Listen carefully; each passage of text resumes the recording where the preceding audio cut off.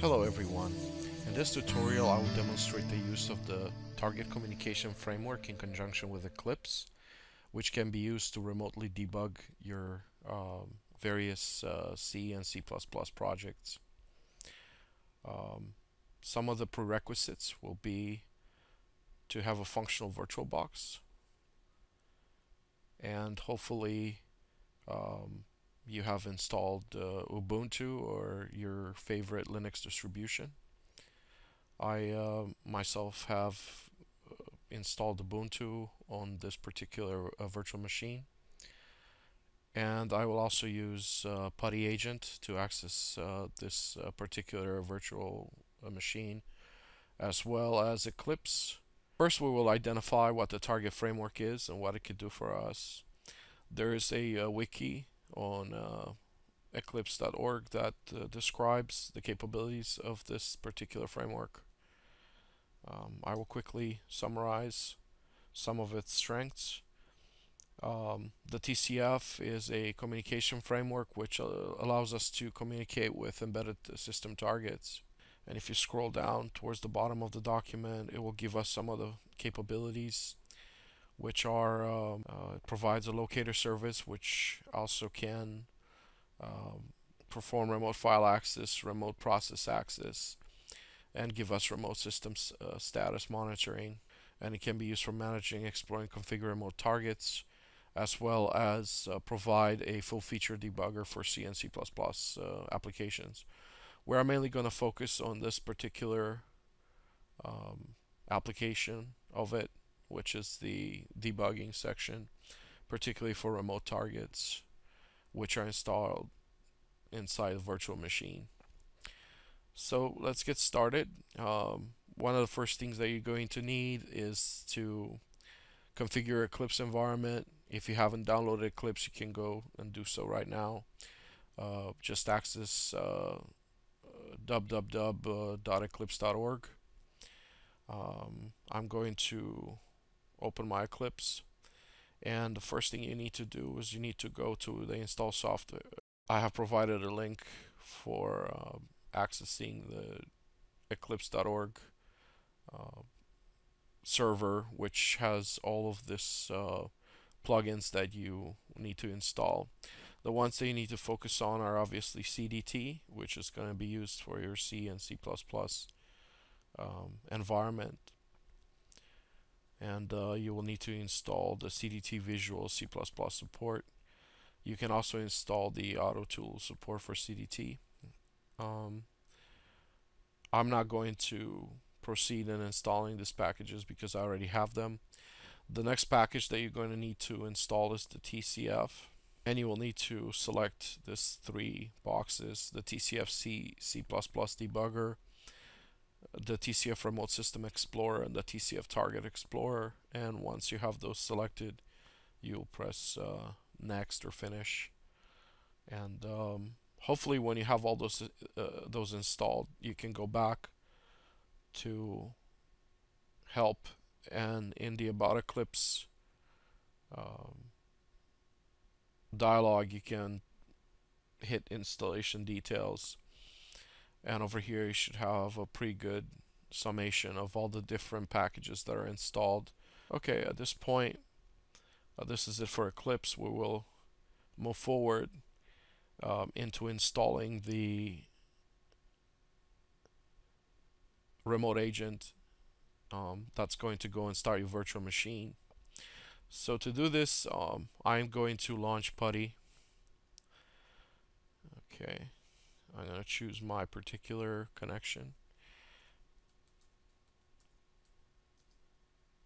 I'm going to log into the remote system.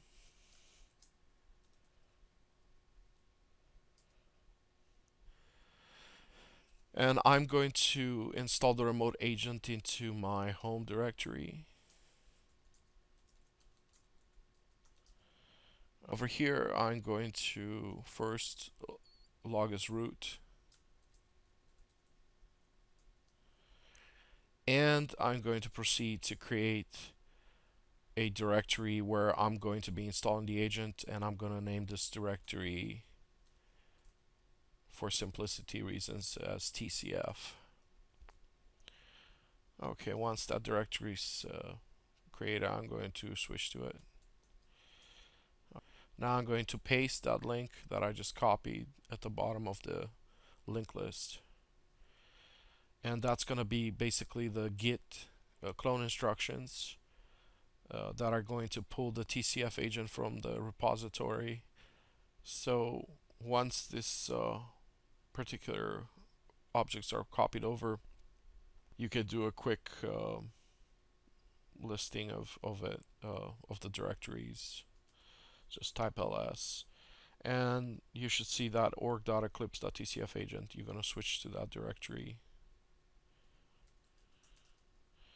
and you're going to be wanting to move into the agent directory. Okay, whoops. And then over here you will just type make. Once again, make sure that you are logged in as root. If you're not logged in as root, make sure you type sudo make. This will take a little while. So particularly, we are right here on the step building the TCF agent, and it should tell you that there might be some dependencies that you will need to install on your remote system.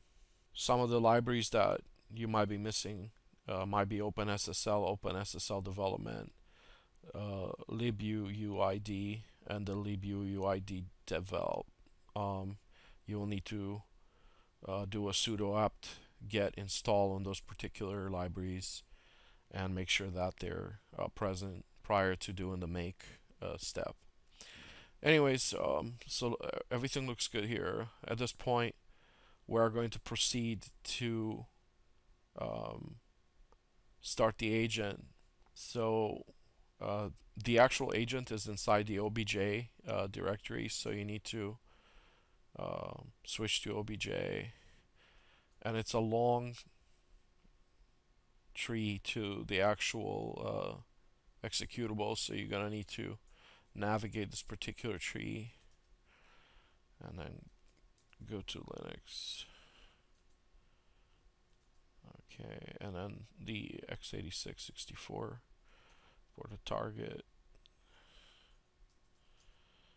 and the debug. Oops. Alright, now that you're inside the directory, you're going to be interested in the agent, so you're going to do that /agent -l -10. Alright, so now these are the actual instructions that you need to start your agent. We're going to perform a remote debugging session and demonstrate how this works. You're going to need to switch to a workspace on your remote machine. I have already created some sample files, so I'm going to choose other, and I'm going to move to this directory, which is already mapped as a shared folder. You're going to need to switch to your C++ perspective. We have this particular project, which is an Eclipse project that I've created. One thing to take notice of is that you will need to have created a makefile there, and in this particular makefile, one of the gotchas is to actually use this flag here called G, which basically includes the symbol files into your executables, and I do that for all three of these projects. The one that we're going to be testing is going to be called alsa wave, and it's basically the whole sample is inside this .c file, and we can take a look at it very quickly here by double clicking on alsa wave, and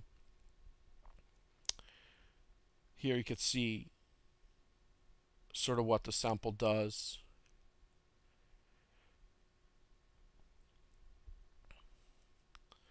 It basically loads a PCM file from disk and sends it to the ALSA driver. Now I can do a clean make.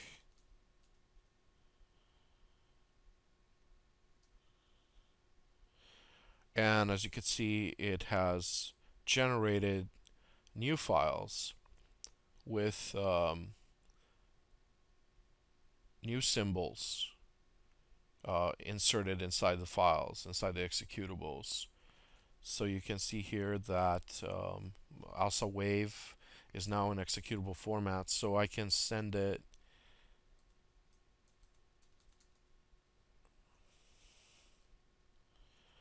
a wave file.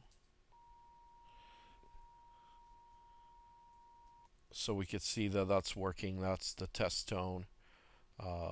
That's being basically the wave files being parsed out into raw buffers. Okay, so we know that this works, and now what we're going to do is we're going to go back into Eclipse, and we are going to set up our debugging session.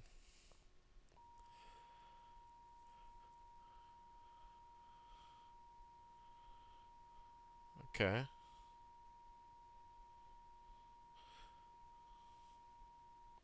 So you can see we actually remotely went into the target directory, and we were able to run this first. And we're going to now set up a debugging session. So what you need to do is you need to go into debug configurations. And I have already set this up, so you can kind of follow this as a roadmap. But basically, up top, we specify the name of this particular debug configuration. We're going to use the remote path on the remote Ubuntu installation, and that's in a shared drive where I installed it, which is a media SFZ drive, and then also PCM, which you saw when I navigated through PuTTY, and then also wave is the actual name of the executable.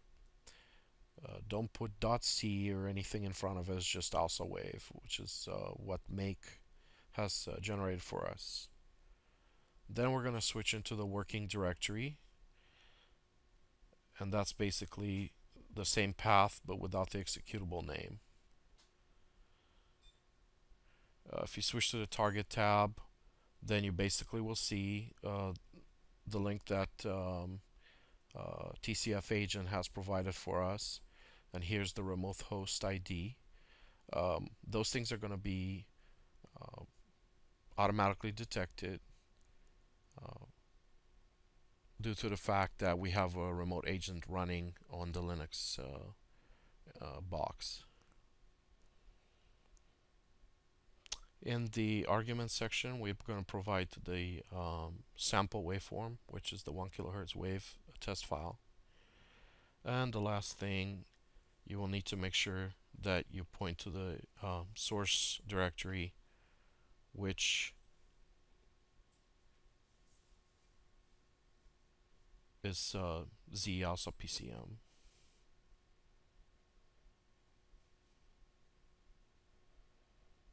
You could also hit the add button here and choose project. Okay, and select also wave from the selection.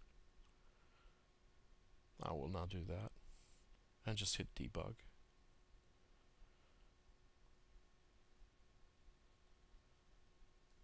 The system will remotely compile the source, and then it will create an actual debug session. At this point, you can hit the green arrow, which says resume, and it should it's having an issue. Seems to locate the file, but that's pretty easy to do. Just go ahead and select your ALSA installation. So let's see, go back to root here, ALSA PCM, and then just choose ALSA wave.c. Okay, there it goes. So now I'll load the source file. If everything went well, you should be reset at your entry point of your executable, which is in the main. And at this point, you can put a breakpoint anywhere you wish into your code. Let's say put one here, and then go ahead and execute. Here you go.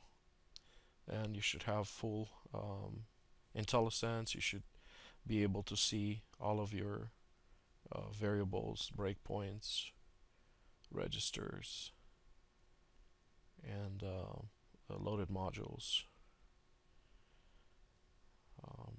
You can also single step through your code.